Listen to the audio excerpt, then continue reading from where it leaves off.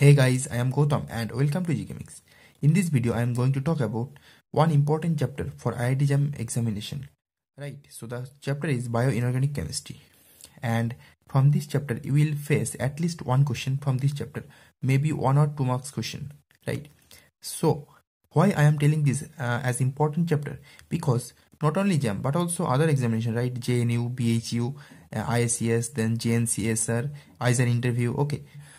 And also for other MSc entrance examination, this chapter is very important.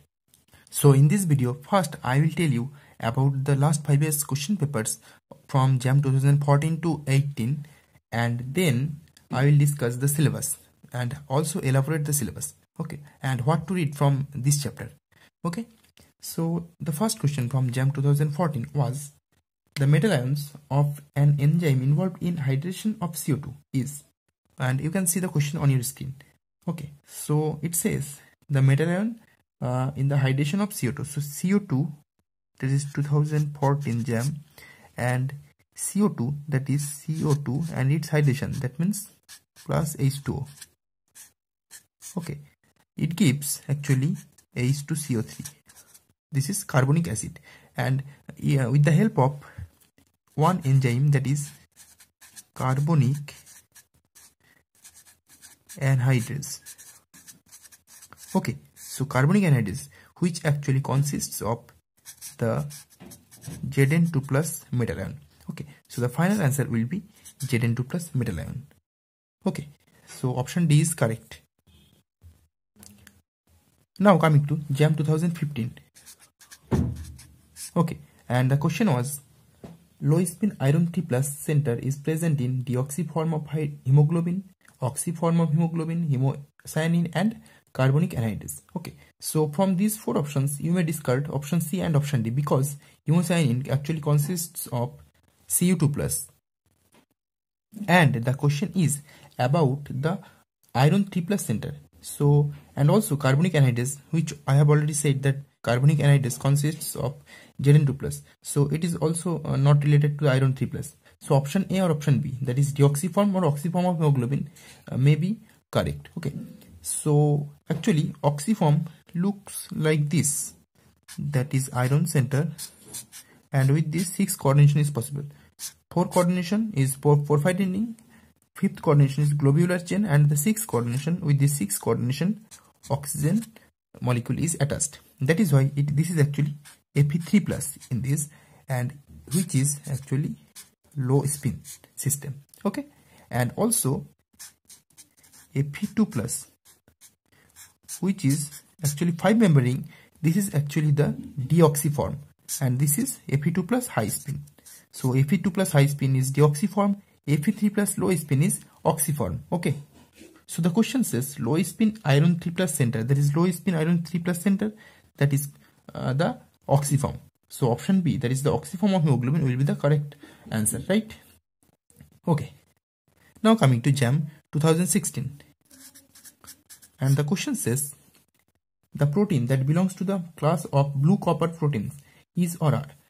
Actually, you have to know about the blue copper protein, and in this case, option A, that is ceruloplasmin, and option D, that is ajurin. These two will be the correct, option A and option D, because these two actually belongs to the blue copper protein. Why blue copper protein? Why I am telling this blue? Because these centers, that is the ceruloplasmin and ajurin center, which contains Cu2 plus, actually shows intense blue coloration, right? That is why I am telling these two as blue copper protein, okay. So option A and option D are correct, okay. So now coming to JAM 2017, which says that the heme containing proteins is or are cytochrome C, hemocyanin, hemierythrin, and myoglobin. So this is the MSQ type question. Also this was the one MSQ type question, and 2017 this is also a MSQ type question. The answer will be cytochrome C and myoglobin. That means hemocyanin and hemierythrin doesn't complex any heme group, okay. So these two actually contains the heme group, and thus these two will be the correct options, right? So now coming to JAM 2018, which says that carbonic anhydrase is an example of hydrolysis enzyme. Okay, so the final answer will be, let's say, 2018. That says carbonic anhydrase is an example of hydrolysis enzyme, redox enzyme, O2 transport protein, hemiprotein. So you have already seen that carbonic anhydrase, that is this one, the first question from JAM 2014. This is actually hydrolysis enzyme, because here hydrolysis of CO2 by carbonic anhydrase is occurring, and that is why the final option or the correct answer will be the hydrolysis enzyme. Which one? The carbonic anhydrase. So carbonic anhydrase is the hydrolysis enzyme. So option A is correct, right? So this is all about the last 5 years question, and you have seen that from each years, that is 14, 15, 16, 17, 18, only one question came, right? Thus we may guess that in JAM 2019 also you are going to face only one question. Okay, so now I will talk about the most important topics from the IIT JAM syllabus of bioinorganic chemistry. I will also elaborate these topics. Okay, so keep watching.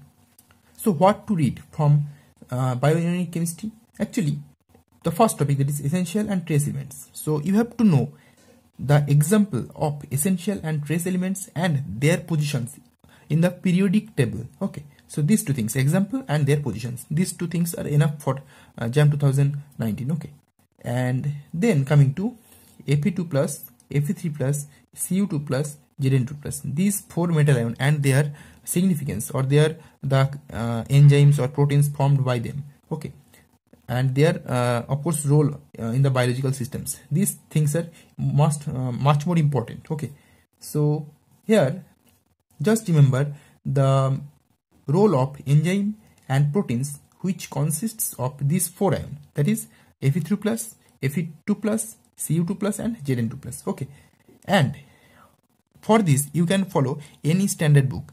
I have followed only 2 books by R.P. Sarkar, volume 2, inorganic chemistry, and another book is Hui Kitar, that is also inorganic chemistry.